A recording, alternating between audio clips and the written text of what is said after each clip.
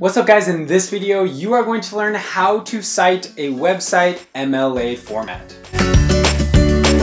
If you're in college, if you're in high school, you probably have to do MLA citations for websites that you're using in research papers or papers that you're writing for school.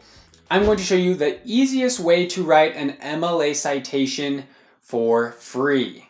To do this, we're going to use my favorite website for automatically creating MLA citations. It's called citationmachine.net. So I'll put a link right below this video that'll take you right to this page. But this is how you're going to do it. This is how easy it is. Let's say I've got here a website, blog, article, or whatever article that I read and that I'm using as part of my paper. All you're going to do is copy the URL, go over to Citation Machine, make sure that MLA is selected, you're on website, and paste in the URL. Then click search websites. Now it's going to search the internet and find the article for you. Right here you'll see there's the article that I read. I'm going to click select. And now you're going to see some information. It says here that they found some things about the site. What they couldn't find was a publisher or sponsor. That's okay because we can add in some missing information if we can't find it right here. So I'm going to go to the final step. So if I scroll down farther, I'm going to be able to edit the information that the machine pulled. You'll see here there's like a ton of authors. Now, most of these are commenters, people who commented on the blog. So what I'm going to do is I'm actually going to remove all of these bottom people, and I'm just going to keep the top one. This top one is the author. It's Michelle Schroeder Gardner. If I go back to her blog, I can see, okay, by Michelle Schroeder Gardner. Okay, so we're good there. So we got an author, got the title, publisher or sponsor. If you were on a big conglomerate blogging or website, you could put in the name of the website like Mashable or Huffington Post or something like that. But for a blog like this, you probably don't need to put in a publisher or sponsor. I could probably put in her name again if I wanted to, but I'm just going to leave it blank. So we've got everything else ready. All you're going to do is click Create Citation.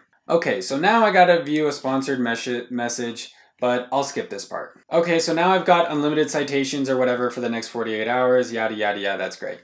Okay, so here we see right down here at the bottom of the screen, here is your MLA format.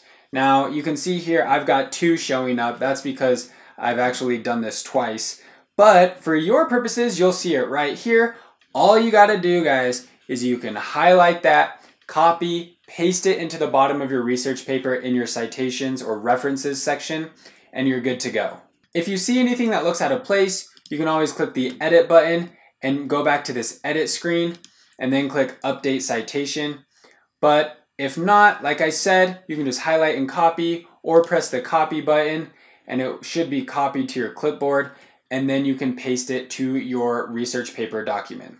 The other nice thing, guys, about Citation Machine is that even if you don't, maybe you can't use the machine for all of your citations or all your references, you at least see how it's formatted. So now I know, okay, so when I format MLA, the author goes first, last name, then first name, then you've got the name of the article in quotation marks, you've got the name of the website in italics, and then on the next line you've got the date it was published and the link to the article. So you can just learn right here how to write your own so that if you don't have access to this citation machine, at least you can see how it's formatted.